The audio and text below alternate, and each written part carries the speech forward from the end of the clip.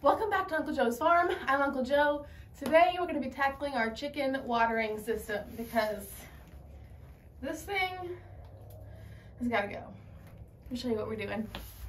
So I got on Amazon and found these autofill chicken watering cups. They're just a cheap set. I'll link it down below so you can see which ones I got. I'm just going to use these, install them into this 5-gallon bucket. Then I can just set this on top of some bricks, have the lid on it so it doesn't get dirty, and be able to refill it from the top.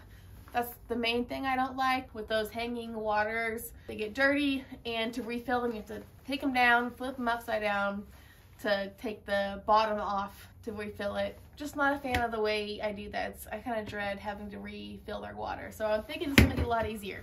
So let's get to it. As far as supplies, the water is in the 5-gallon bucket, obviously. But I just got my drill, a 3/8 drill bit,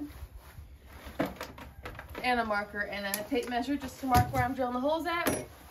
All right, let's see how we're gonna do this.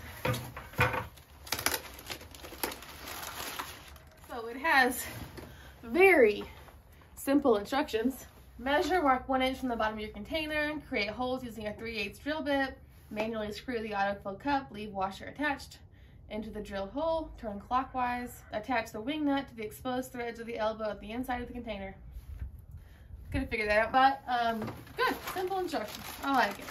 Oh, and they give you an extra one on them in case, I guess, one of them's broken. That's nice. So let's see here. I've got, not counting the extra, I've got 1, 2, 3, 4. We got 6 cups, and I'm thinking I want to put them all on one side of the bucket just to make it easier to move around if I need to.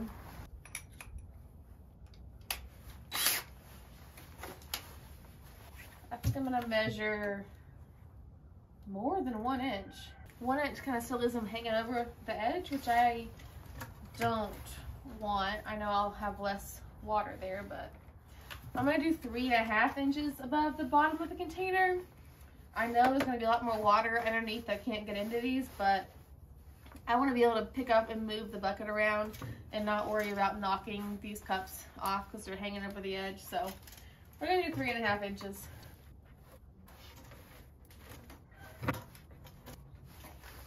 Here we go.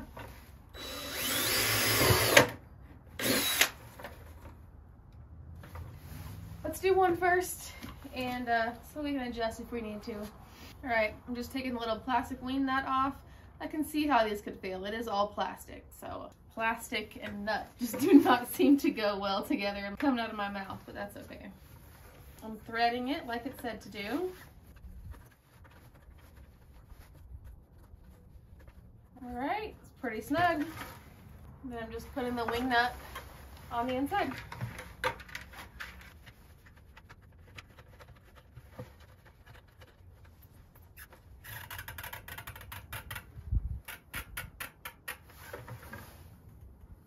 All right, it can still sit fine. There's plenty of room underneath it. That looks good. All right, I'm gonna do the other 4. This is actually extremely simple. Very, very simple. I figured it would be, but.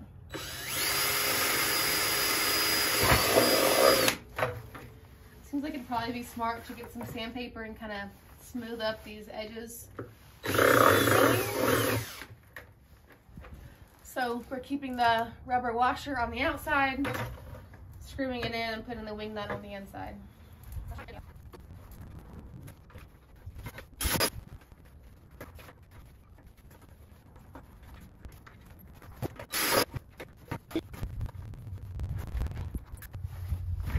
All right, I've done 4. I think I'm gonna just leave it at 4. I've only got 8 chickens.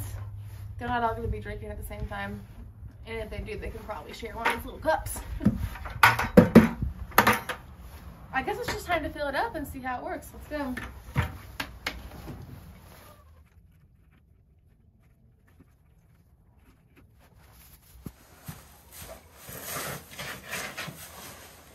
I'm gonna move the water back a little bit to here. I got these 2 bricks to set them on to raise it up a little bit, keep it a little bit cleaner. I have a feeling I might add a few more than this. The higher it gets, I think the less dirty it'll get. So let's bring it in here.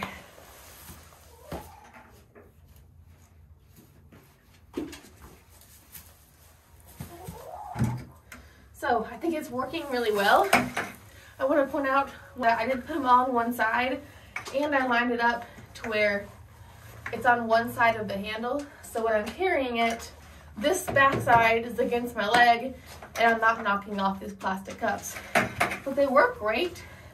They fill up with water until they get to the point where they fall down and they stop filling. It's great. They fill up, they don't overfill.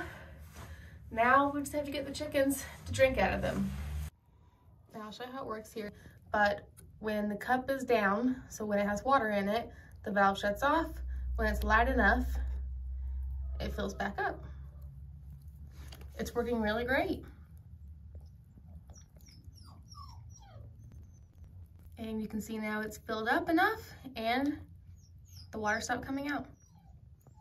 Thank you so much for watching. Give me a thumbs up if you liked this video. I'd really appreciate it. Next time I'm going to be making a no-waste chicken feeder. We're going to be getting rid of that hanging chicken feeder, just like we got rid of this hanging chicken waterer, and getting a new system in place. So I'm excited for that video. Thanks so much. Bye-bye.